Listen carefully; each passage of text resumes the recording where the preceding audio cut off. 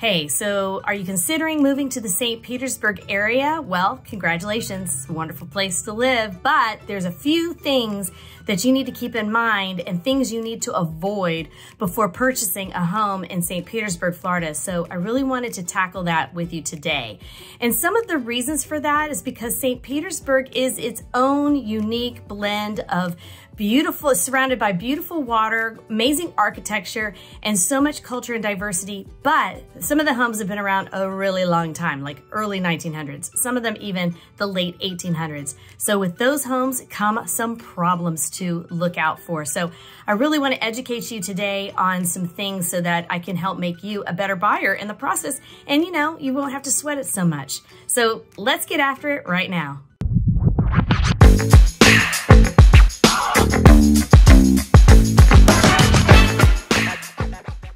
So a couple of things that I notice when I'm talking to my buyers in the process of purchasing in St. Pete, there's some things you really do need to consider.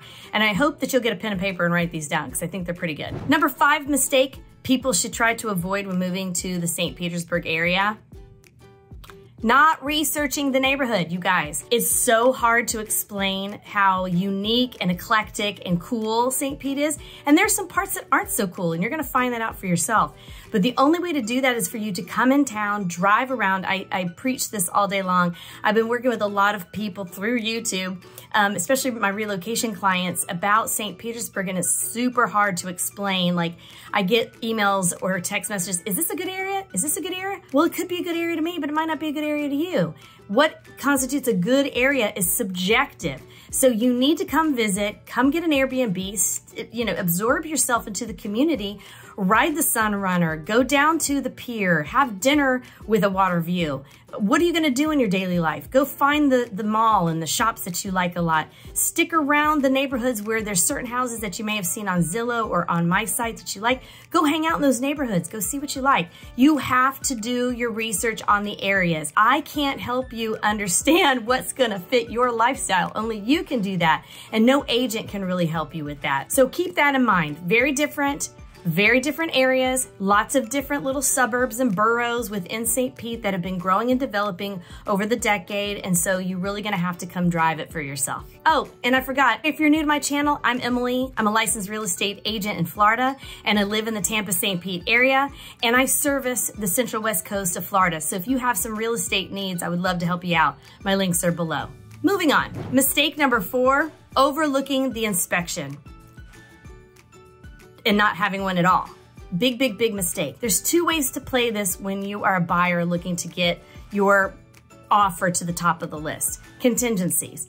They always want you to waive contingencies. Now, if you're the type of person that has the means to repair things easily and effortlessly, if you're not looking for something that needs a new roof or a new AC, but there's some little things here and there that you don't mind fixing out of your own pocket, I say waive the inspection contingency. Now, that does not mean waive the inspection. We're still having an inspection.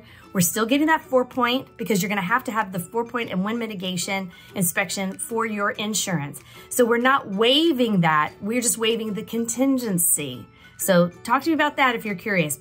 Comment below if you want a little bit more information on that, because that is a strategy we've been doing. But you have to understand the homes in St. Pete are old, and most of them, you know, are still old, and they might have been put together, you know, with a Band-Aid here and there. So you want to know what you're getting into, and you want to make sure always, what is the age of the roof? If it's 10 years or older, it's going to be really expensive to insure. How old is the HVAC and the AC unit? Because you're going to be running it year round like we are right now. It's the height of summer, and everybody I know's AC is going out. Also, what's the condition of the water heater? I personally think people should put tankless water heaters in. They're not that expensive, and they eliminate a lot of space, especially in some of these older, smaller homes within St. Pete. So again, a licensed inspector is gonna be able to tell you what you cannot see that is wrong with the home. And then you have to determine if you're willing to take on that expense yourself. That means you're gonna waive the contingency. If you're not gonna waive the contingency, then we've gotta see if the sellers are willing to make those repairs, but we'll get to that. All right, let's just move on. Mistake number 3. Ignoring the future resale value. Okay, we get really excited when we're buying a house. We're thinking about all of the bells and whistles that are going into this purchase, how much money here, what's the inspection, did the home pass the appraisal, all of those contingencies that we're waiting for because those could cost you money, right? Well, the one thing that we forget is that when we're buying a home, we want to make sure that the home is of value, and that's why the appraisal is so important.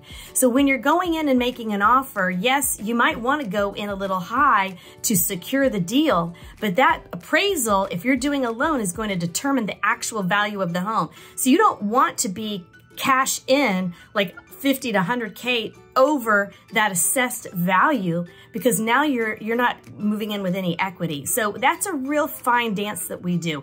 I sit down, I look at the comparative market analysis, I take a look at 2 different reports to kind of come up with the number that I think. And I'm going to tell you honestly, right now in this market, I've asked my clients to just hold. You know, I'm like, this house is overpriced. Let's see if they get what they want. I bet you they'll drop the prices. 9 times out of 10, they're dropping prices right now. So some homes, I'm going to say, yes, we need to move. It's priced to sell, and it's got everything everybody wants. We're going to be in a competitive market here.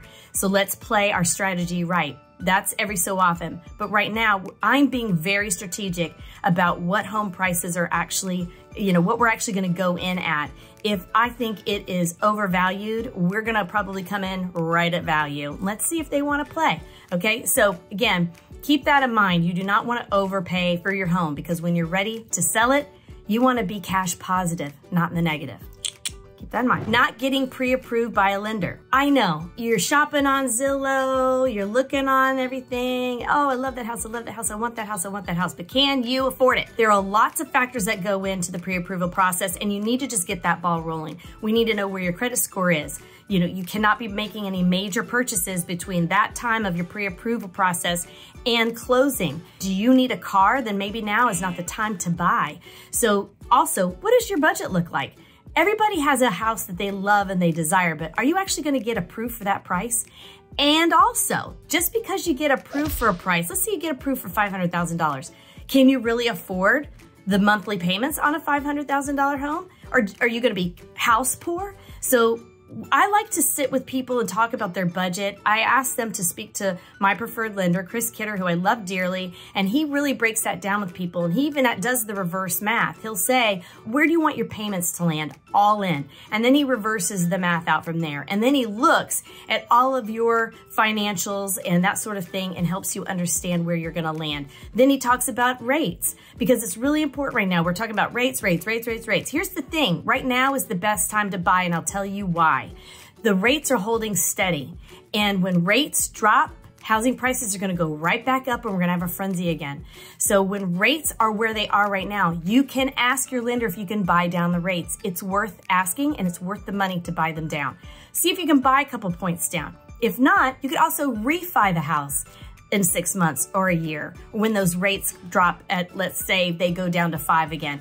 You can refinance. So if you are sitting playing the waiting game, you're doing yourself a disservice, because you're going to be paying, as we go back to what I said earlier, you're going to be overpaying for the home that you desire, and we don't want to put you in that situation, okay? So make sure you talk to a licensed, in the state of Florida, lender. Get that ball rolling, because before I even show you a home, I'm looking for that pre-approval letter. And if you're doing cash, I also want to see proof of funds. So you're going to have to show your agent that, because when we make an offer, we have to provide that information to show that you are a solid buyer. Okay, and the last one before my bonus, forgetting about future expenses. Everybody wants to get into this house. They're so excited. They put all this money down, and then about 90 days in, a pipe bursts, or the AC goes out, or something happens that you did not expect. That's why, again, it's very crucial when you're talking to your lender that you figure out how much. Don't get rid of all of your cash. Make sure you have some reserve cash. Make sure you're planning for some future events. Also, going back to when we were talking about resale value, in a lot of these St. Petersburg homes, you're going to have to put some money into renovations. Some of their bathrooms are not up to date. Some of the kitchens are not up to date. Every couple of years, you're going to be wanting to invest into that property a little bit more, so that when you are looking to sell again, you're going to be positioned where your home is one of the top ones everybody wants to see because it's got all the latest and greatest things people are looking for. Or at least it's to the standards of today's times. You know, a lot of these homes have a little bit of revamping or a little bit of renovating and not over here. And so, you know, you have to decide what works for you, but make sure that you keep yourself financially solvent with a little bit of, you know, a slush fund somewhere in case the AC goes out, in case you need a new water heater, in case a pipe bursts, in case all sorts of things. Roofs are going to probably be your biggest expense. So keep that in mind, y'all. Don't forget, you really need to prepare financially, not only just to buy the home, but to save money to maintain the home. Let's not forget about insurance, property insurance. Does the home need flood insurance? All sorts of possibilities will pop up. Don't forget as well, if this is going to be your primary residence, you're going to want to homestead the dwelling so that you get a discount on property insurance. And you only have to do that registration once. And I can help you with that. It's a very simple process. But you're going to want to make sure you do that so that you get the discount. So just keep yourself in check when it comes to your budget and your cash flow. Okay? Okay, my bonus. I'm sure you thought I forgot it. Know your flood zone. St. Petersburg is in a hot flood zone area. When you look on the FEMA map, you're going to see lots of red. That doesn't necessarily mean it's always going to flood. It has the potential to flood. And there are some areas that aren't necessarily in a flood zone that could flood worse than St. Pete. We don't know, nor do we have a crystal ball about the natural disasters that are either coming or going, okay? So many people, and I get asked about flood zones all the time. People go, oh, I don't want to be in a flood zone. Well, guess what? You live in Florida. You're probably going to be in a flood zone, especially on the West Coast. I'm on a flood zone, and I've survived hurricanes and, you know, tropical storms. So what you need to really look at is, yes, look on the flood map FEMA provides so that you can map out some areas that maybe you do want to avoid. But then also it's about the elevation of the home. So it's not always about the area. It's in conjunction with the elevation of the home. So I've sold a house in Shore Acres and I was showing another house in Shore Acres, and that area you actually cannot have the dwelling on the bottom level. It has to be on the second level because of flooding. And if you have the bottom dwelling set a certain way, they can give you certain discounts for that. So there's a lot of things, you know, my biggest thing I tell people is if you're worried about flood zones, call your home insurance agent and have a conversation. Give them an address somewhere of a house that you liked in St. Pete and go, can you just run numbers on this for me? What would the flood insurance yearly be for this? That way you're educated. My goal is to educate you as far as I can get you, but you have to educate yourself. This is the money you're going to be spending every month on your insurance, your flood insurance, and your maintenance of your home. You need to know this information, but don't let it scare you. Do not let flood zones scare you. Many people live very happily in a flood zone and do just fine. Now, if we have a natural disaster, this is where we all just kind of cross our fingers and hope for the best. But again, if you've done your due diligence, and if this house has ever had flooding, they have to disclose it. So don't forget, those property disclosures are very important for you to read over as well and see if there's any flooding. And they have to disclose anything like leaks of the roof, that sort of thing. So again, doing your due diligence, having the right agent on your side is very helpful. I am a stickler for the details. So when I'm going into a house with my clients, I'm looking for cracks. I'm looking for foundation issues. I'm seeing, was there a stain on the ceiling from the roof leaking? All those things. I look at that the most, more than the bedrooms and the bathrooms, because my client, that's what they're going to be looking for. And I'm going to go, hey guys, I see a little crack over here. Or, hey guys, I think there's a little flooding damage over here. Or I was in a house the other day. I was like, this smells like smoke.